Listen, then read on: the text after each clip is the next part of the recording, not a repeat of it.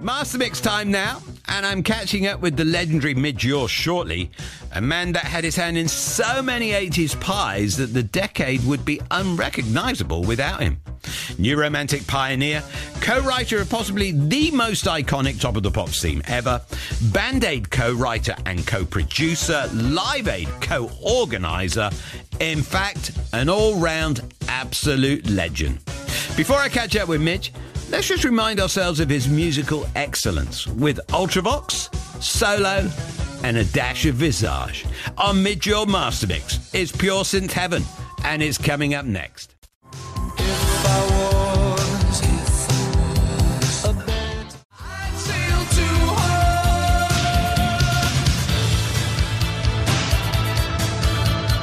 Outside,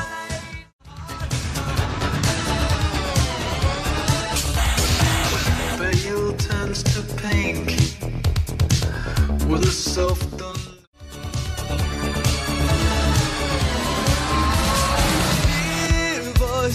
This day, all that you we must behold the things we see. A shadow on the wall, a stranglehold.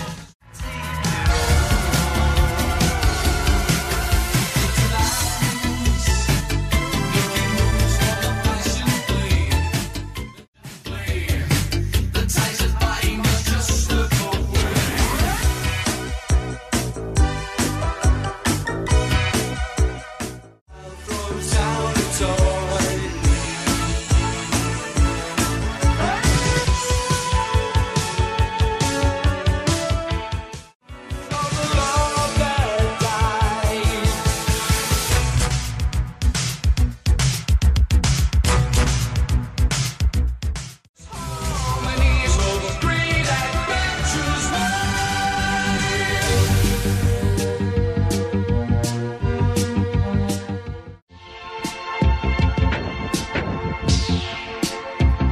What an amazing talent he is, our Midge Ure Master Mix. Starting off with a couple of Midge solo tracks, If I Was and Call of the Wild. Then we had a few Ultravoxes, White China, Him, Reap the Wild Wind, We Came to Dance, Visage and Mind of a Toy. And then three more Ultravoxes, Dancing with Tears in My Eyes, Love's Great Adventure, and of course, the absolute classic, Vienna. Midge recently wrapped up his Voice and Visions tour, which saw him play to packed venues in the UK, Europe and States. But he's not resting on his laurels. Oh no! In fact, you can catch him at a number of festivals this summer, and most importantly, he's just announced a special concert at London's Royal Albert Hall, where he'll be celebrating his 70th birthday with us. Plus, Ultravox's iconic 1982 album Quartet is getting the deluxe reissue treatment in a variety of formats, and it's out next Friday. The album includes the classic hits Reap the Wild Wind, Visions in Blue, Him, and We Came to Dance. And Midge Ure is with us on the show right now. Hello, Midge. Hey, how you doing? I'm okay. Welcome to the programme. I've got to ask you, what are your memories of making Quartet? Oh, Quartet. George Martin, that's it. I mean, there is nothing else to say. You're working with Sir George Martin was just exceptional. It's every musician's dream to have done something like that. After working with Ultravox, worked with Connie Plank, the very famous German electronic producer, for a couple of albums, we decided to kind of shake things up a bit. And who else would we listen to? I mean, we were such morons at times. We wouldn't listen to anyone. And of course, when George Martin says something to you, you listen, you know. And it was a massively successful record. It was, and it was funny because it was, again, a bit of an experimental record. It felt different doing it, probably because of how we did it and where we did it and who we did it with. But yeah, it was just, sometimes when you're riding on the crest of a wave, things just naturally happen for you. We didn't work too hard at trying to make them hit records. We just tried to write some interesting pieces of music. And the band was incredibly successful. I mean, 16 top 40 hits. Yeah, I know. I've never counted. I'll do it for you. Thank you. It was very successful. I mean, It was a great period, that whole early 80s, early to mid 80s that we were working. We were touring all around the world and just having success after success and just doing everything that a musician would want to do, you know, being given enough rope to see where that would take you, you know, to experiment with music and not have to sit down and think, well, it's got to be 3 minutes long, you know, to get it on the radio. You just thought, let's make this interesting. And you personally, I mean, you were everywhere in the 80s, weren't you? I cloned myself, Gary. What can I say? When someone gives you the keys to the toy box, which is what I've got the late 70s, early 80s, I was just off and running. I was producing other artists. I was, you know, doing Visage. I was directing videos for people. I just loved the entire process. If you've got creative juices and you had no other commitments, which I didn't really at the time, you just immerse yourself in the joy of being able to make things. Tell us about the now legendary Top of the Pops theme tune, Yellow Pearl. How did that come about? I was a hired gun for Thin Lizzy for a while. I was putting the finishing touches to the first Visage album, and I just joined Ultravox when I was in the studio for the last day, and I got a telephone call saying, Phil Lynott's going to give you a call in a minute. He's in Arkansas. And I got the phone call saying, can you come out to finish this tour? We're touring, we're opening up for Journey in America. Gary Moore's not in the band anymore. We've got 3 more weeks to do. And why he called me, I will never know. And I found myself on Concorde the next day, flying out to America for the first time ever. So I thought that was it. I thought I'd do my 3 weeks there, get back to Ultravox and get on with stuff. But no, Lizzy had other ideas. I ended up doing a tour in Japan with them. Philip wanted to introduce some keyboards to Thin Lizzy, which is a mad idea, while they tried out for a proper, you know, replacement guitarist. And during the sound checks, we used to jam this little this little thing. Yeah. And Philip called me up about a year later and said, that thing we used to do, can we just try it in the studio? Which we did. And I brought down Billy Curry from Ultravox, and I brought in Rusty Egan from the Rich Kids and Visage, and we created Yellow Pearl. And then when Top of the Pops, Mark Ortman was in charge of revamping Top of the Pops, he fell in love with the track and asked me to remix it and put drums on it, all of that. And it became the theme for 2 or 3 years. It was just incredible. I still think it was the best one. Hey, you've got to say that. That's because I'm on the phone. Exactly.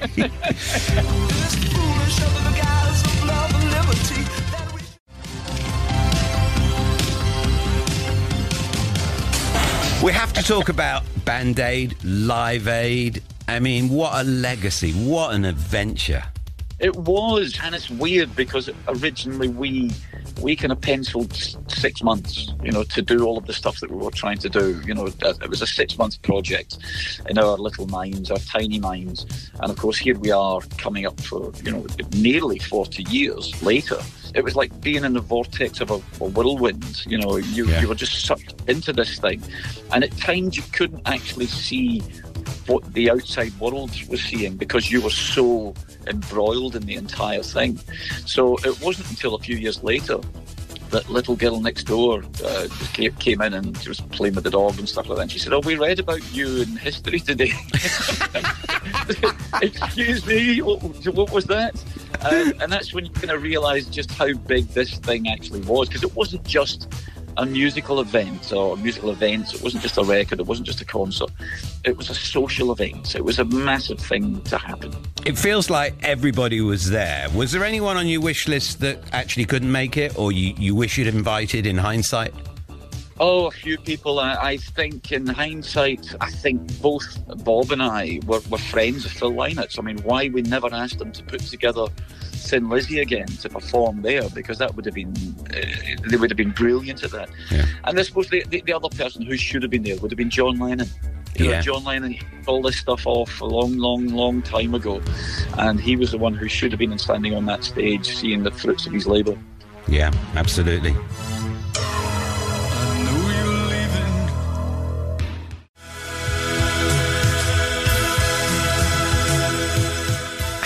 Was it making your first solo album? It was odd because I didn't tell anyone I was doing it. It wasn't an official album until someone said, hey, you've got an album there. I had taken a busman's holiday from Ultravox. We had been constantly writing, recording, touring, and as soon as the tour would finish, we'd go straight back in and write again for the next record, and carried on doing that for quite a few years. And I had just built a studio at the bottom of my garden, like you do as a rock star. Yeah. And I was learning how to operate the studio.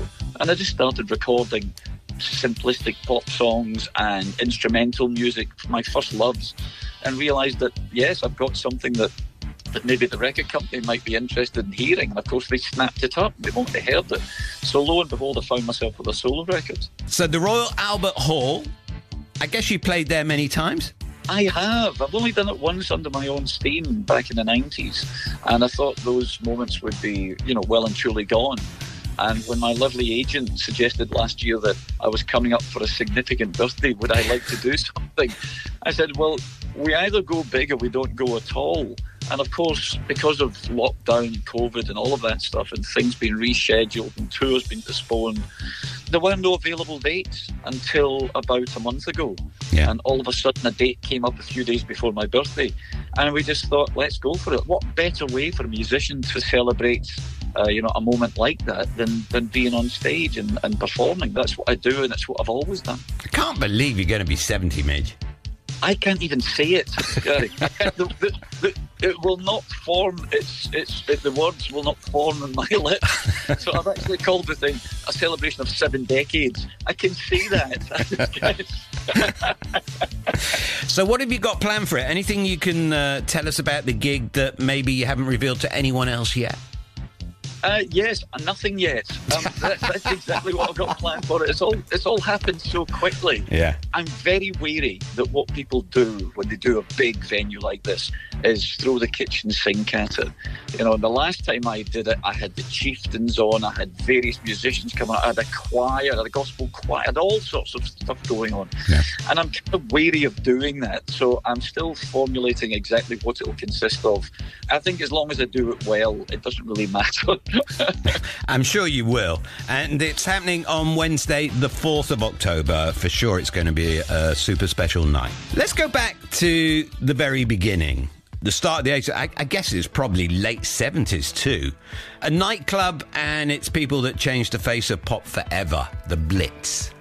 Yes, it's funny because the Blitz was just called the Blitz because that was the name of the club. It was a regular kind of soul disco type place, but it was taken over, and if I remember right, a Thursday night by Rusty Egan, my old drummer from the Rich Kids, and his friend Steve Strange, and they were just wanted somewhere where all these kids who had been, who had instigated the whole punk new wave movement had moved on because their younger sisters and brothers were starting to like the same bands they liked.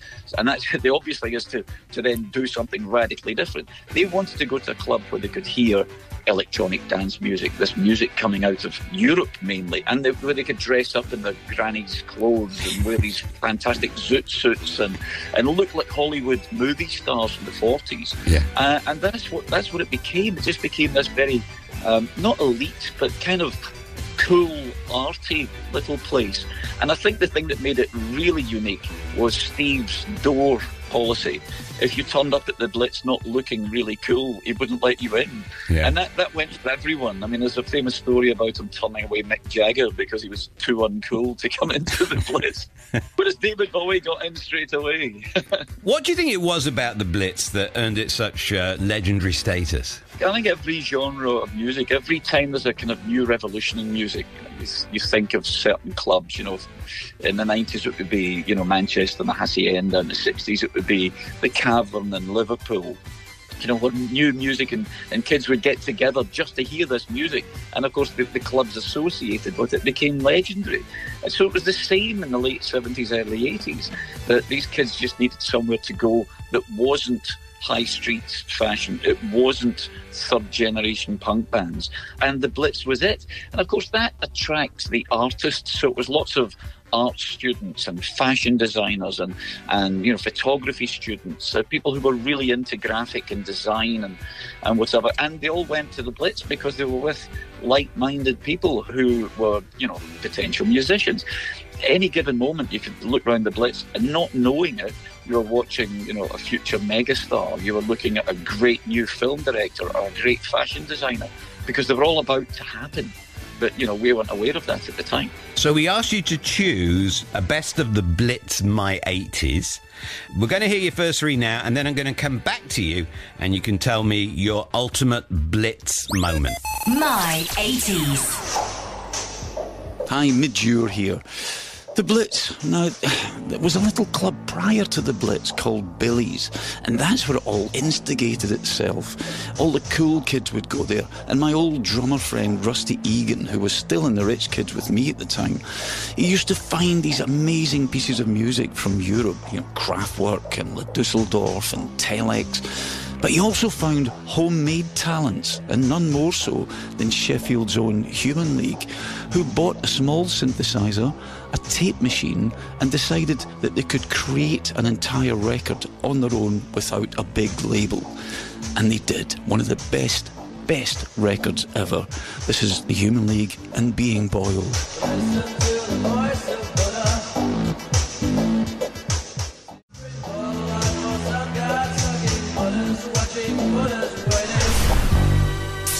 Next up, OMD with the Electricity. See, it wasn't just music from deepest, darkest Europe that was played down at the Blitz, you know, with Neu and Can and all of that stuff. We had homegrown talent with a lot of musicians looking out with this new technology. They were able to sit and record things that they would never have been allowed to record before. These guys did it from Liverpool. OMD, Electricity.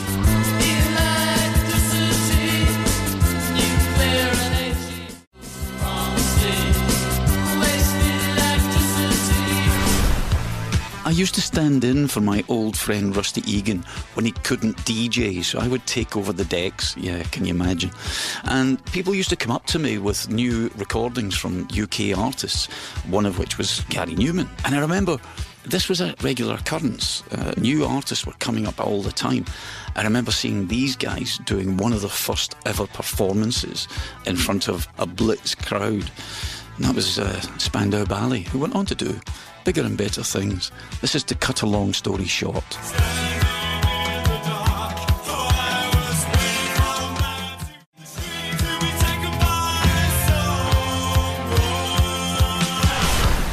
Midge Ure's My 80s Best of the Blitz. And now, Midge, your ultimate choice. What is it?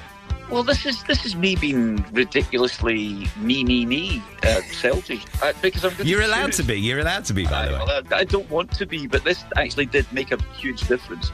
I'm going to choose Visage and Fade to Grey for a few reasons. Visage was put together by Rusty Egan and I with his friend Steve Strange. We wanted to work with a favourite musician, so it was an anti-band. It was like the Gorillaz before Gorillaz. You know, we didn't really exist. We only existed in the studio, and it was simply to make music to play in clubs like the Blitz. So there was no aspirations to be big rock stars, no aspirations for a hit record. And of course, Fade to Grey came out and changed all of that.